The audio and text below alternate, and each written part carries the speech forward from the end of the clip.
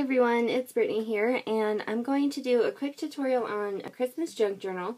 I had done a video on one I made for my mother-in-law, and I had actually a lot of requests to show how I made it. So I've kind of done all the prep work, but I'm going to go through and show you guys what all I did. And for this, I'm using the Paper Studio Winter Wonderland paper pad, and these are 8.5 by 11. And you can do these junk journals not only with Christmas paper. If you just search on YouTube junk journals, you'll get a lot of things that pull up. But I thought Christmas junk journals would be really fun just because you could put your receipts in there, you could put your lists in there. If you're budgeting, you can put your budget in there and all that kind of stuff. So yeah, so I just wanted to show you guys really quick how I put everything together. And I had a question about my size, and I've actually made a couple different sizes of the junk journals, but Tina, who is Tina's Cricut Create here on YouTube, we're the ones that decided to do a Christmas junk journal swap, and I got this one from her, and I loved the size of it. I thought it was perfect. And let's see, this one is 6 by 8, and so that is the size that I've been going off of, just because I really love the size of this junk journal. It's the perfect size. So, anyways, yeah, so I'm just going to show you guys, like I said, I've already kind of done the prep work, but I wanted to show you guys how I put it together and everything else. And junk journals are not my invention. I did not come up with this. I did nothing like that at all. This is just how I do it. So, yeah. And since my papers are 8.5 by 11, I'm going to show you guys how this works for me. And it won't always be that you're using 8.5 by 11 paper. And sometimes I like to use just scrap paper. Even for my junk journals, I always get some coordinating cardstock because it just gives you more room to write. And I always just get these out of my scrap bin. I put all my scraps in a bin, and so I will just pull scraps out that match, and I will use those. So yeah. So there's that. And now, since I'm doing 6 by 8, all my pages are 6 by 8. I even do my covers 6 by 8 because I think it's easier for me to bind and punch the holes and everything if they're all the same. But for this, so we're going to cut this at 6, and then you're going to have this strip here. Now, I always save this, and then I'll usually just cut it, you know, randomly in half or whatever, so that I can use this as well, and you'll see that in a minute. But don't throw it away. And then I cut at 8. And then when you do this, and if you're doing like me, I think I cut 10 pages. So my junk journal will have 10 big full pages.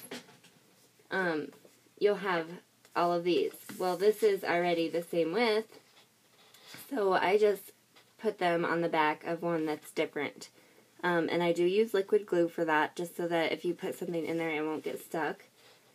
And so, yeah. So that's where I come up with my pockets. That way you're not cutting more paper. That way, you know, you're not wasting the stuff. You're still using it, and it gives you a good pocket space for those receipts or for those lists or whatever. So that is how I do that. That's how I assemble my pages. I just would glue this on these 3 sides, and you would have your pocket. So I will show you that here. So here I've done that. So all my pages are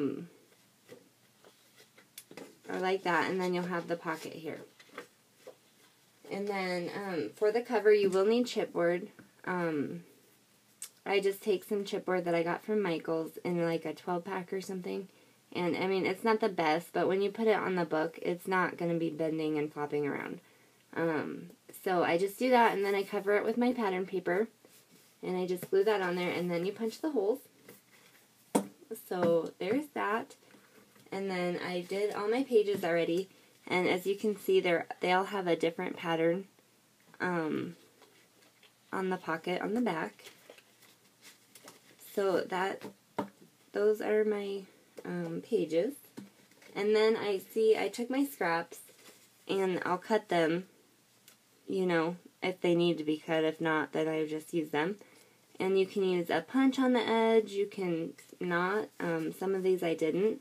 But these were all just leftover pieces from these longer strips that you have left over. So, I mean, you really use every bit of it if you want to. So I already did all these, and then I just have punched the holes. And these two were some bigger pieces, but I had those left from my last junk journal.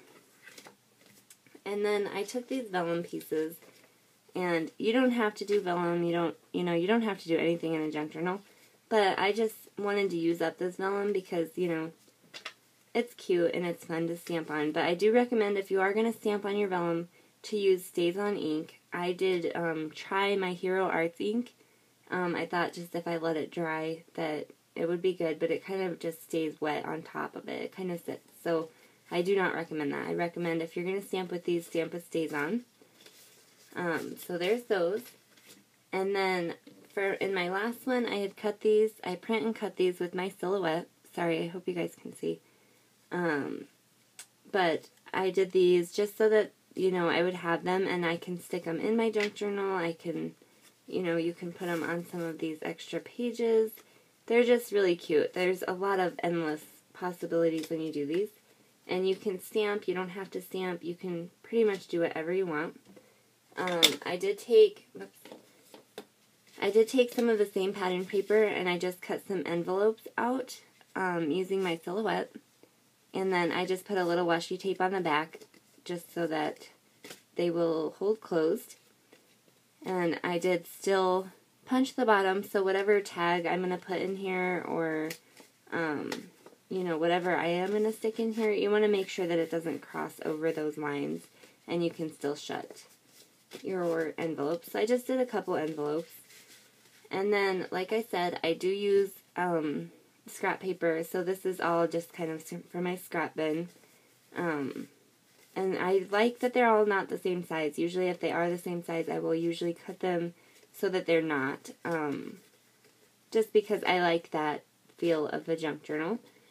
And then you can take index cards, you can take notebook paper, different notepads, whatever you want. I just like to put something in here with lines so that, whoever gets it, if they would rather write on the lines, they still have that option. They still have the line paper.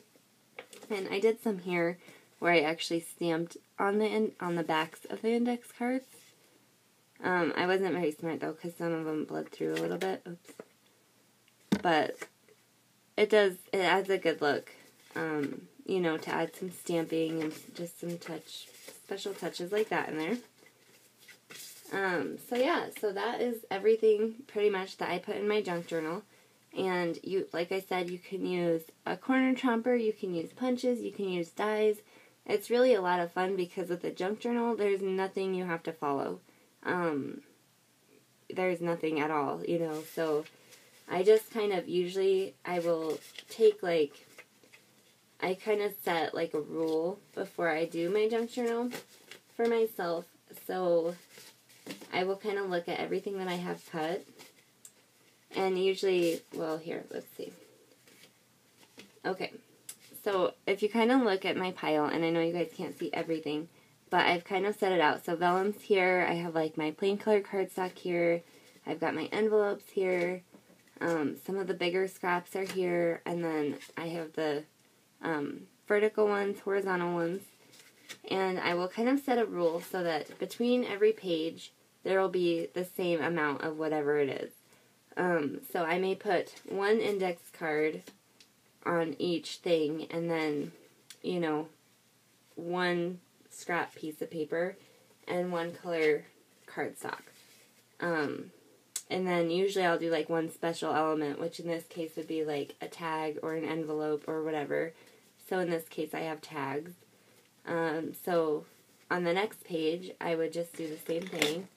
I would do my index card, and you guys could layer these all types of different ways. I mean, like I said, there's no rhyme or reason at all to a mini album, or to a junk journal, sorry. I have my mind elsewhere, I guess. And then, since I'm not using an envelope, I would use a piece of vellum here, just to give it that still, it's not feeling too plain. And I would just keep on going, And another thing I do is I don't really like to match the papers. I like to kind of, you know, like I wouldn't use this one here. But you could. I just wouldn't. So yeah, that's all I do, and I just wanted to show you guys. You could put as many index cards or, you know, paper or whatever you want.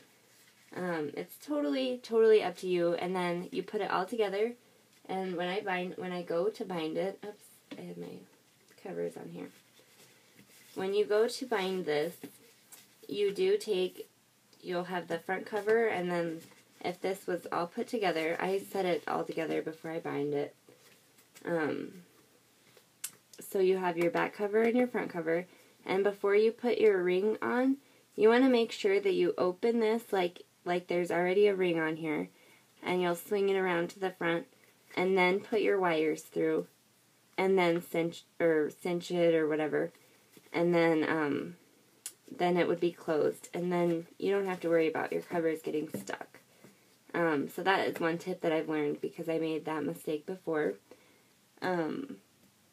So yeah, that is pretty much my tutorial. I really hope this helped. I know it's nothing, you know, too particular or measurements or anything, but there really is no rules with junk journals. So I hope you guys give it a try and have some fun. If you guys do them, I'd love to see them, so feel free to send me the links or, you know, PM me the links or whatever, because I would really like to see what you guys all come up with. So thank you for watching, and I hope you guys have a great day.